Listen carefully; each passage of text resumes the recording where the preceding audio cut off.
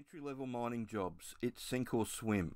Welcome to Australian Mining for New Starters, and last week I referred to the training of new starters underground as a sink or swim environment, and I've just been asked a follow-up question about that, just to elaborate a bit more about what's going on. I find the first thing to just make sure everybody understands that the definition of you being able to swim, so making it, is that you're able to be left alone and just checked on regularly by the shift boss about nothing different than anybody else would do.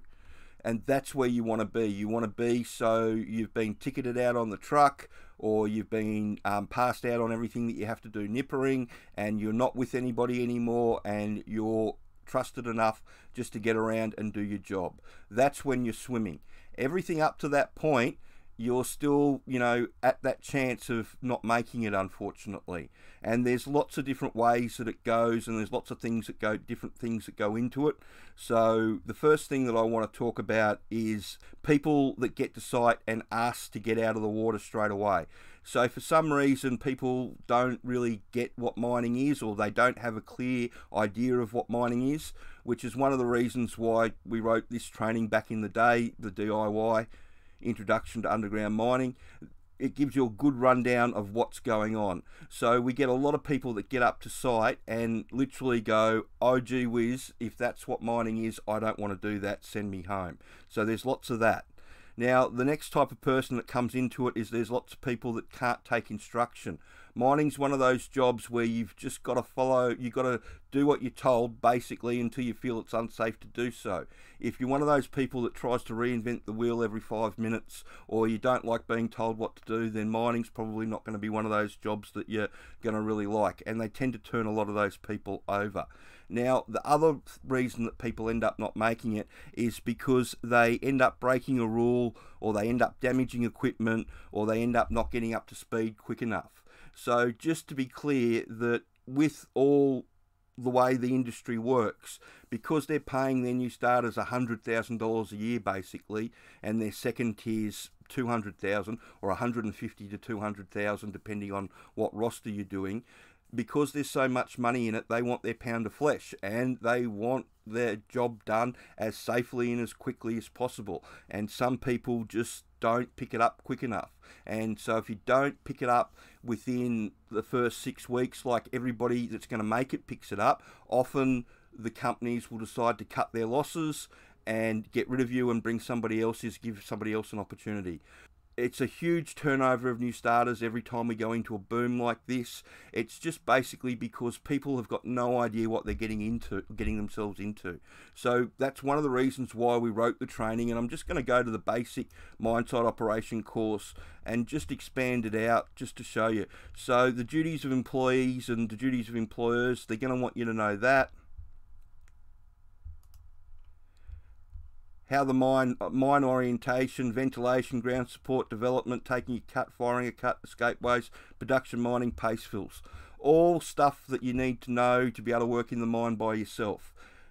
The different jobs that are done on site, so it outlines the different jobs that everybody does.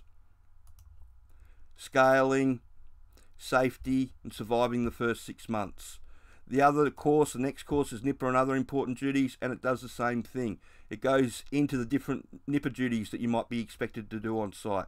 It gets into watering down, which is a big job that often truck drivers and nippers are responsible for doing.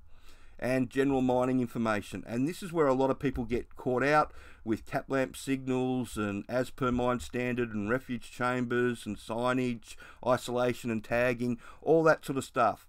Because the unfortunate thing is that if you make a mistake in the first 6 months, then it normally means it's a window seat. If you do any major damage, or you break a cardinal rule, or even if you get involved in a situation that you're working on service crew and somebody decides to do something that's not right and everybody gets a written warning, because the permanent employees are allowed 3 written warnings and you as the new starter aren't allowed 1, I've seen situations where a group of people have gotten written warnings and the new starters have been sacked. And I've also seen 2 new starters sacked on their second day because they didn't jump out of the ute and get their tags off the tag board themselves.